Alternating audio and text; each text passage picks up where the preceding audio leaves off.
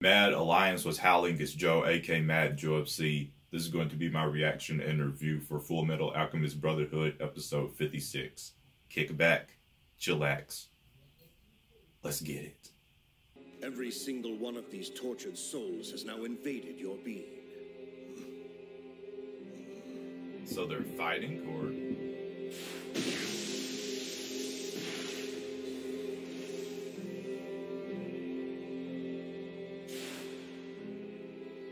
You're contaminated, and each soul inside you is working with me, working to see your destruction. Okay. I'm supposed to believe kind of that like your fighting. Philosopher's Stone has individual wills? Those souls were reduced to mere energy. I'm not surprised you'd find it impossible. I was convinced I'd be driven mad trying to individually sort out the ocean of screaming voices within me. But I had plenty of time to converse with each and every one of them. Unlike you, I listened to what they had to say. Okay. It took time, but I managed to learn the name of every last soul.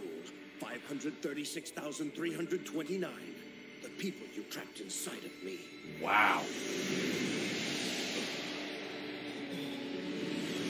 So he's one with all the souls in the stone.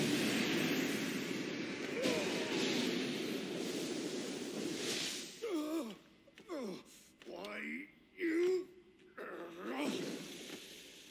Whoa. Return to the nothing you were born of.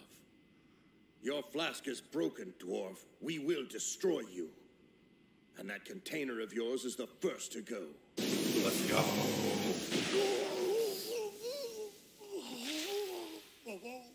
All we have to do is tear through that leather bag you designed to look This like seems like me. it's going to be easy. You'll be reduced to dust.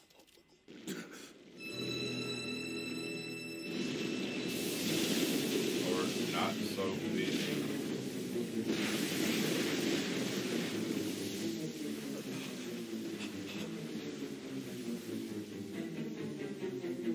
He's out.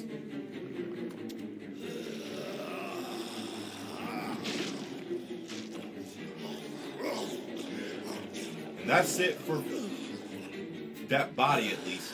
You've picked up the bad habit of condescension in your many years, haven't you, Owen I? How is it possible you can live without your skin? Did you honestly believe you're the only one capable of evolving? So he evolved from that thing in the flask that to I intend on becoming the perfect being. be able to form an actual body out of it? That's my guess. Infantrymen, keep back! Oh god, that's against the tank. That's against the tank. Holy frick.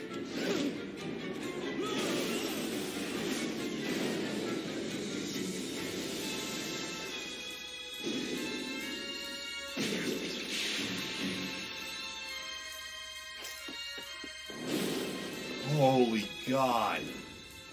Holy God. This is bad and all, but that is savage.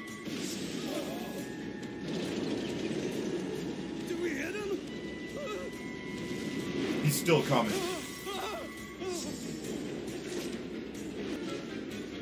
Damn! Where is he?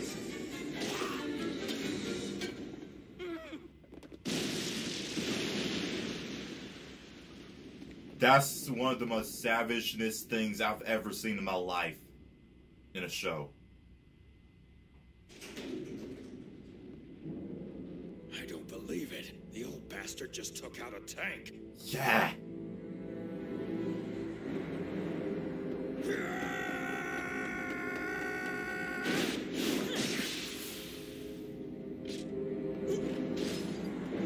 Captain!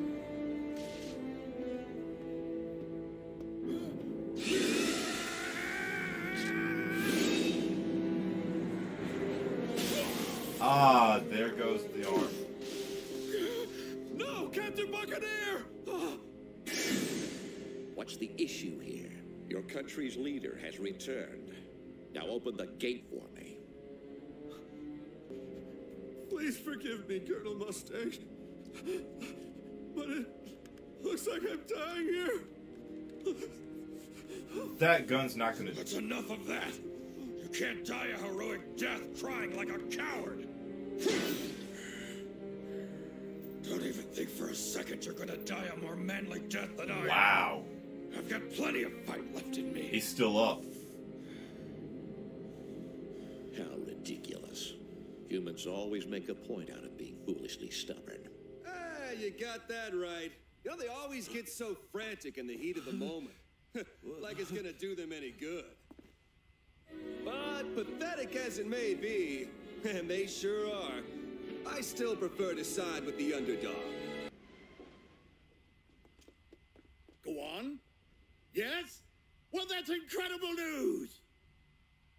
I just got a phone call that your husband is all right! The Fuhrer is alive! She doesn't know what he is. Long time no see, Greed. If you had any sense at all, you would have stayed out of my sight for good. Yeah, my avarice tends to make these decisions for me. And right now, I want your life. Uh-oh.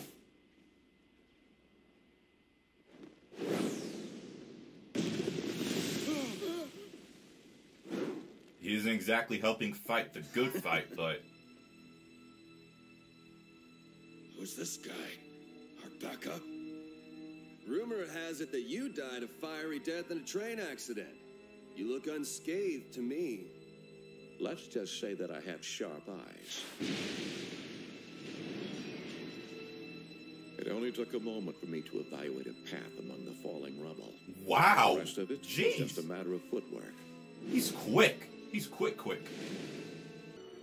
You're Ling Yao, right? Hey! I haven't seen you since we hid out in that crummy apartment. It's good to see you, Warrant Officer. It's Lieutenant! Oh, whatever. I owe you one, so I'll give you a hand. And I've got a score to settle. The truth is, we both got a grudge to settle with this self-righteous old bastard. Come on! So work together. Greed and Ling. Ling. Hey.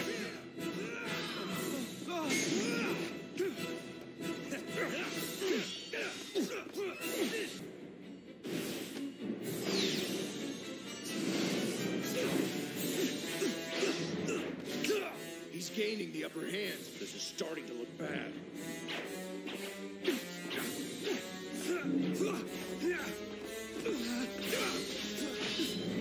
I like how he could use his arms like that in combat. This is his carbon fiber. Open fire! Damn it! Stay out of this! Dodged bullets! Son of a bitch! Captain! Now that's a rip.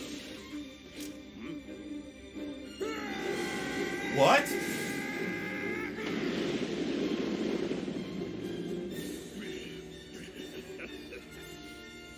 Are you trying to get killed, dumbass? Then again... He's pretty much already almost dead. Now, let's see.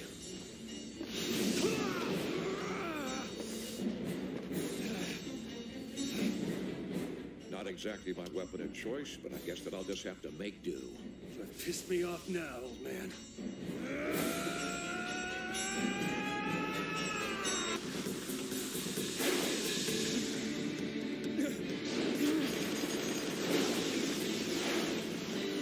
Wow.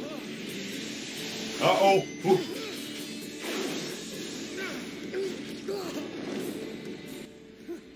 Nice moves, old man. And thanks for the help. Really saved my ass. I wasn't trying to save your ass. I was saving the body of the young lord. Well, it's the same ass. Your sickening chi is radiating from the prince's body. Although, it did actually help me to locate you.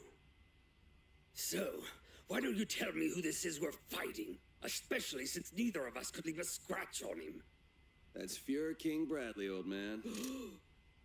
So now I know what the bastard who took my granddaughter's arm looks like. Uh-oh.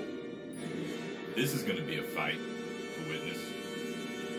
The main takeaway for me for this episode, you guys should know exactly what it is. I'll talk about it later, but first I'm going to talk about the stuff with Hohenheim and Father. So, I could be wrong, but so as we saw in episode 40 in the flask, the floating black ball figure, that was Father.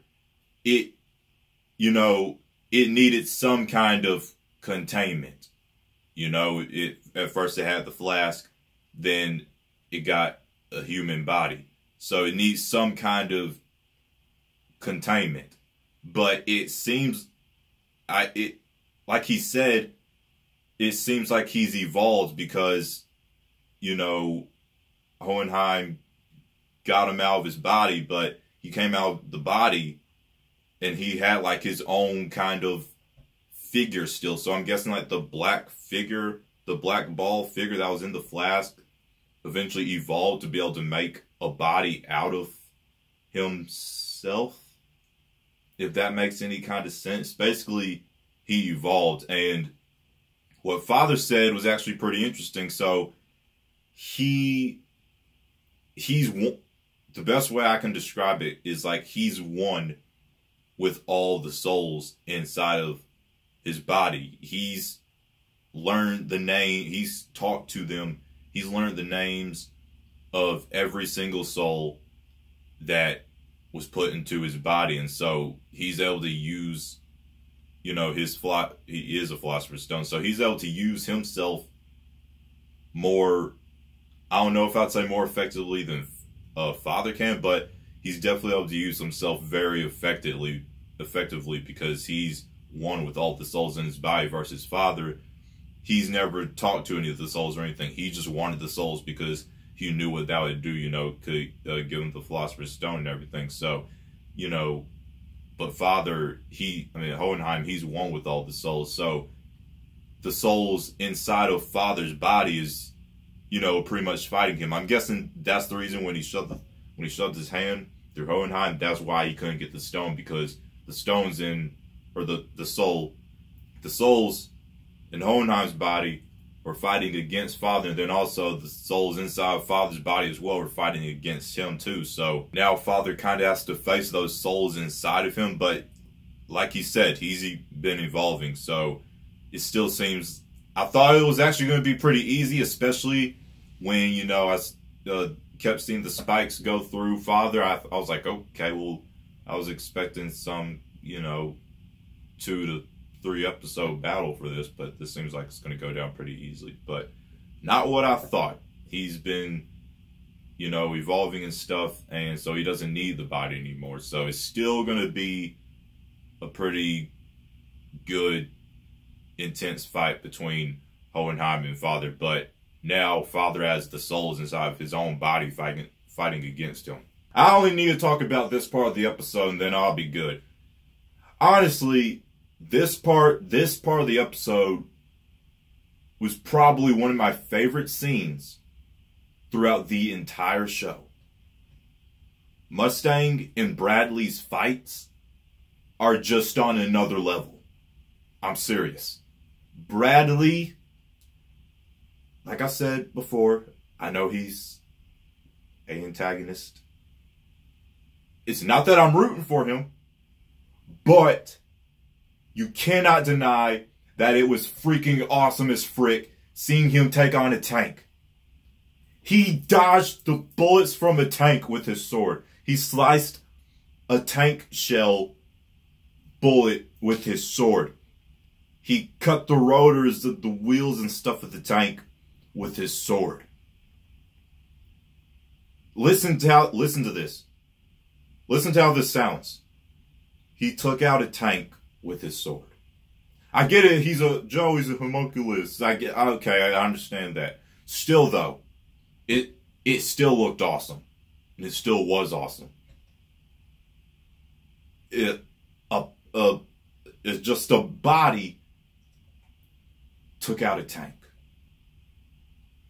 That was freaking awesome.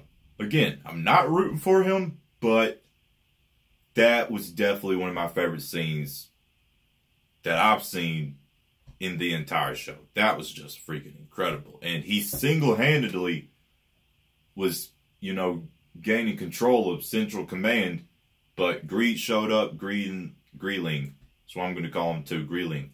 Greeling showed up, and the second half of the episode is, you know, pretty much just them fighting because Greed and Ling both have a personal grudge against the Fear, so they both want him dead. The one dude, I don't remember his name, but he actually put up a pretty good fight. He is freaking tough. He got, you know, sliced through his head, got his arm chopped off.